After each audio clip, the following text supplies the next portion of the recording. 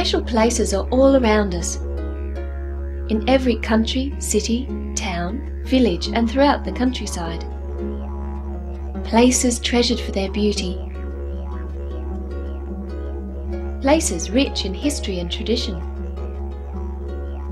Grand places that are famous all over the world.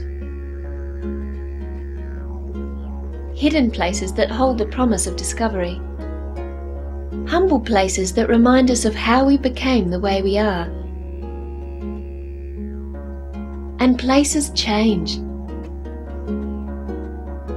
We can't hold back the clock, we can't stand still. We wouldn't want to keep everything the same forever, even if we could. But what about these special places?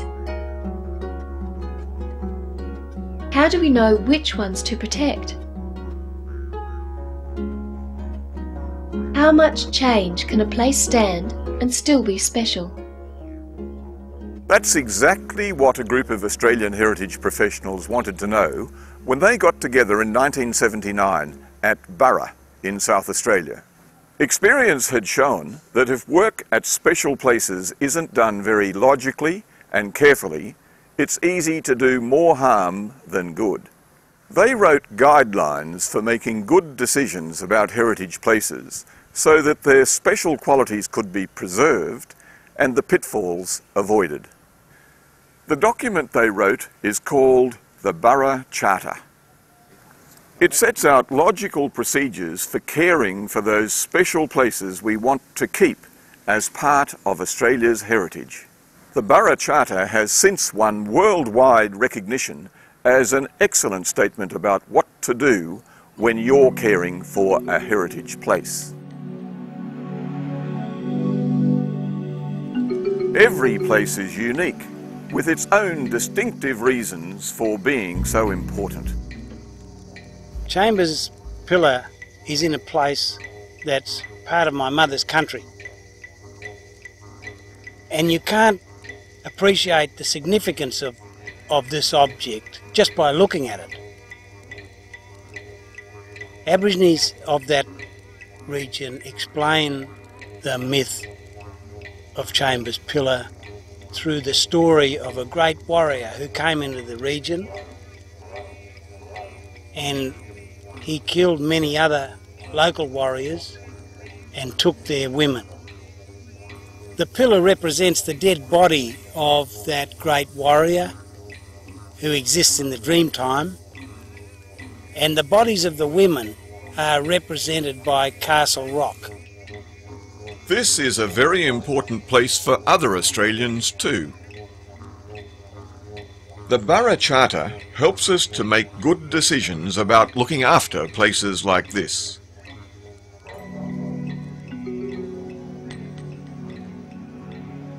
In the case of built environments, it's just as important to manage special places in ways that ensure their significance endures. A 1970s scheme to redevelop Sydney's historic Rocks precinct with high-rise buildings was prevented by local residents' protests and green bans by the Builders Labourers Federation, led by Jack Mundey. And the coming together of the resident action groups, progressive architects, engineers and other citizens linking up with the Builders Labourers to in fact hold up work so as to allow ordinary residents a say in the planning process. There's a logical order for making decisions about the way in which we approach heritage concern.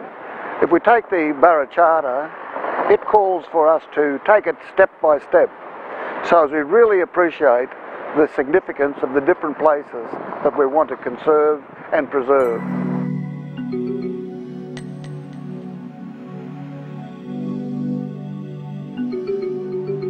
This wonderful painting of Tom Roberts dates back to 1894, the famous shearing shed painting from Newstead in the New England district of New South Wales. One of the unique features about the painting is that the shed in which the painting took place still stands today.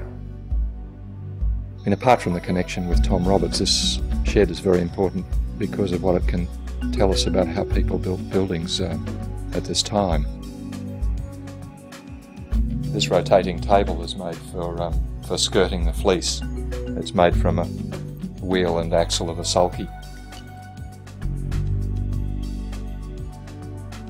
You can see in the fabric of the building how the builders split and sawed and chopped and chiselled the parts and put them together.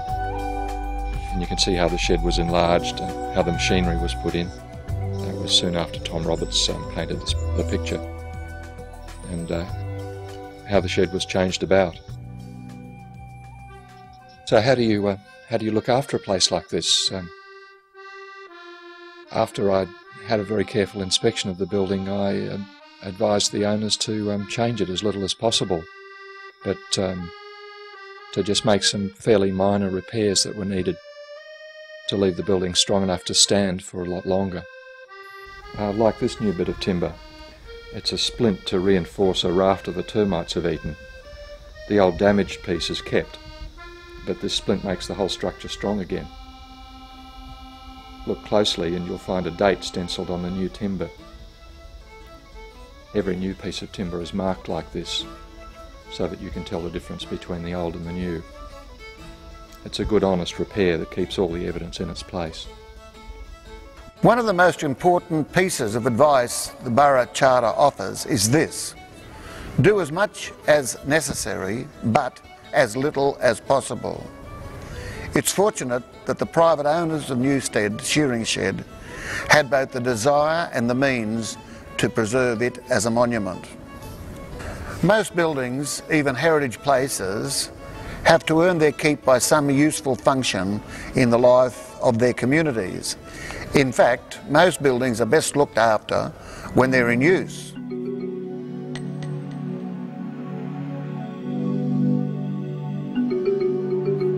The Burra Charter points out that once you understand why a place is important, the next thing to do is to understand its fabric, the stuff the place is made of.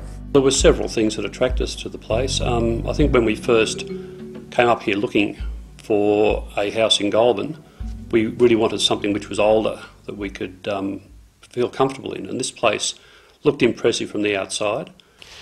I became involved with this project as Heritage Advisor to Goulburn City Council.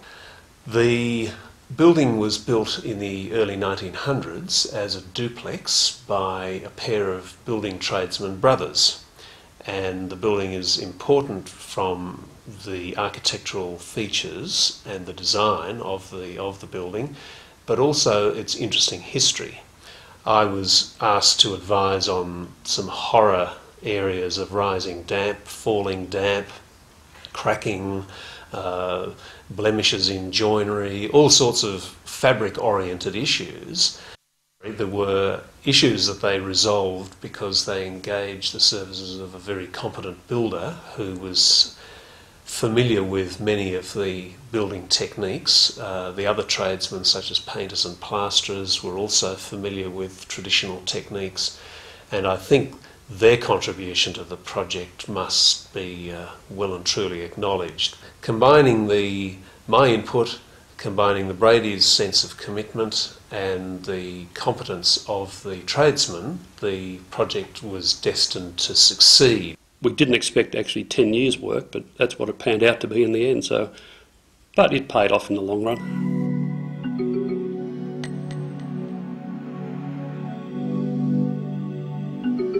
Of course, heritage places come in all shape and all sizes and of many different kinds.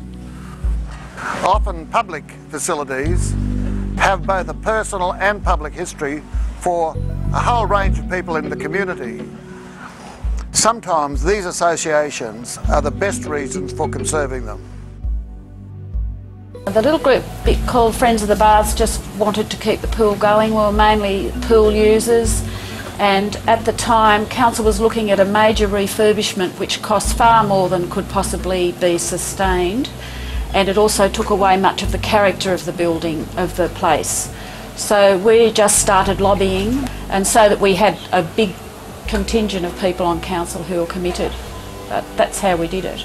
We do a lot of the work, the community members, and we have a number of different people in the community with different skills, including Peter Hickey, who's an architect who gave a lot of time. Well, I'm a swimmer here, and the Friends of the Baths came and suggested I might give them a help in the early stages, because it had already been decided that the superstructure had to go, and people weren't that interested, or some people weren't that interested in this little building, and they were going to take it down and start on the superstructure, and we knew if it went down without having been documented it would be lost. First of all, marked it, everything, so every column's gone back where it was, every member in the structure was marked, then it was dismantled, and then after this had been redone it was rebuilt.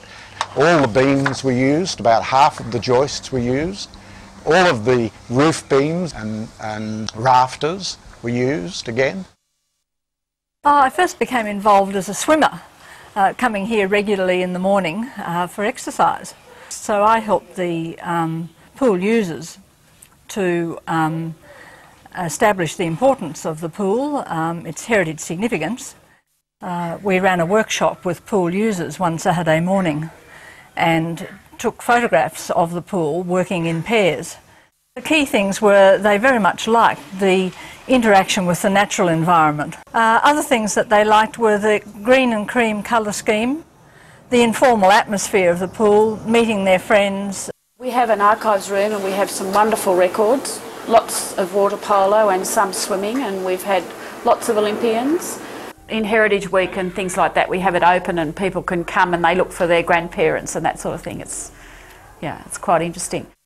And we now have had a conservation plan done for the items in the room. This condition survey provides advice to the swimming club about how to look after their archives.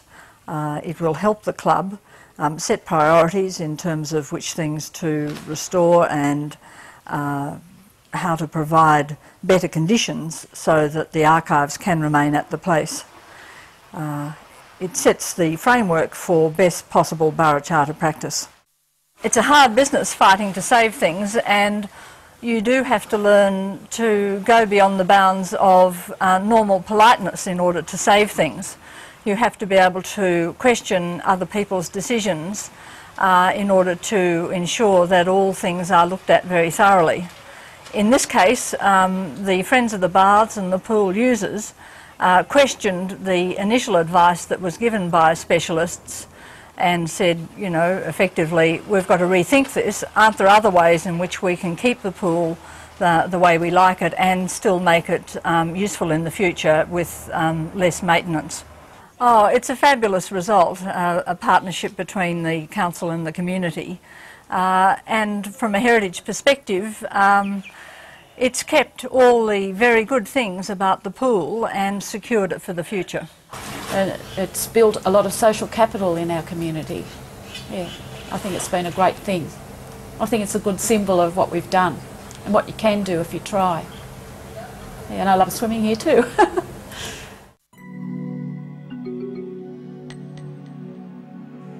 One of the most important features of the Burra Charter is it calls upon the widest possible community consultation so as to really appreciate the true significance of a place.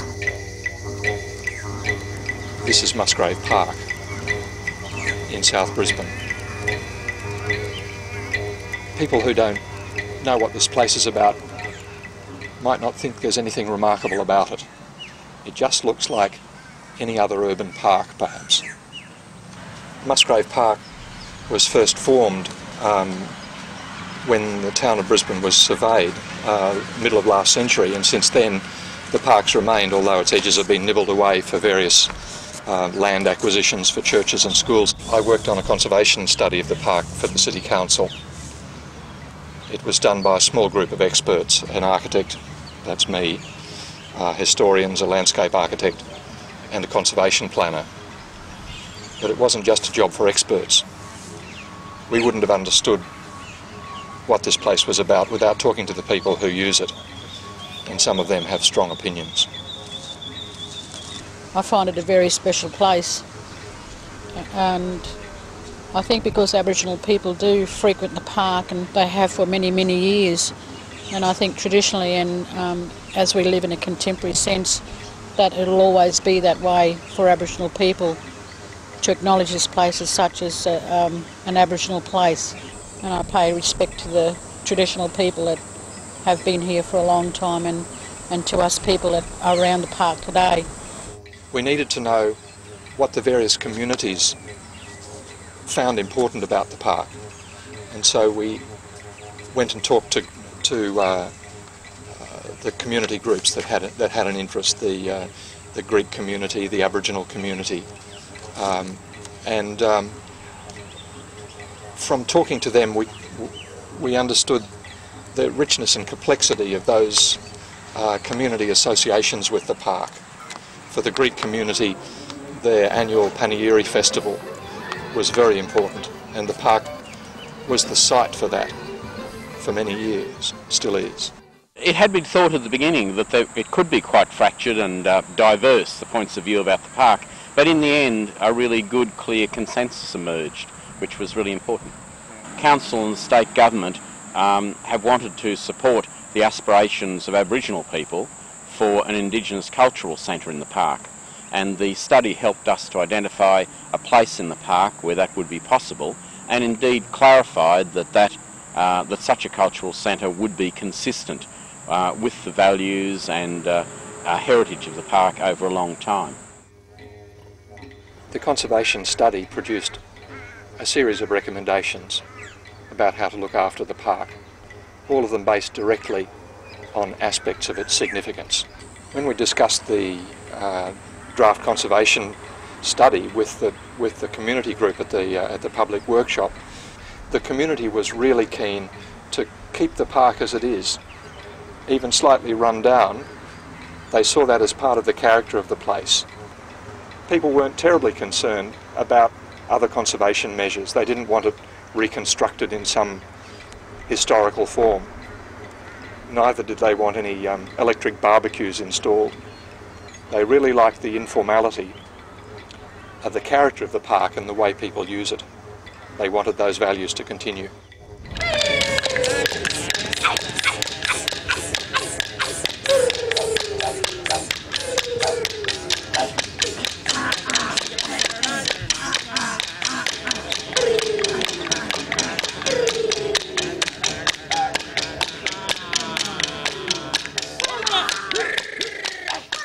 There's a logical order for doing everything in managing and caring for our heritage places. Taking a look before we start making choices and decisions can help us make the right ones at the right time and help us avoid unfortunate or expensive mistakes. Following this straightforward, step-by-step advice, we can be sure that we understand the significance of a place, let significance guide our decisions, do everything in a logical order, do as much as necessary but as little as possible, consider the fabric, recognise people's attachment to a place, keep records, listen to the community and appreciate cultural differences. So, this is it, the Burra Charter. If you can use some straightforward advice about looking after a heritage place, whether you're an owner, a planner, a developer, a councillor, or someone who wants to share the places you love with the next few generations, look here first.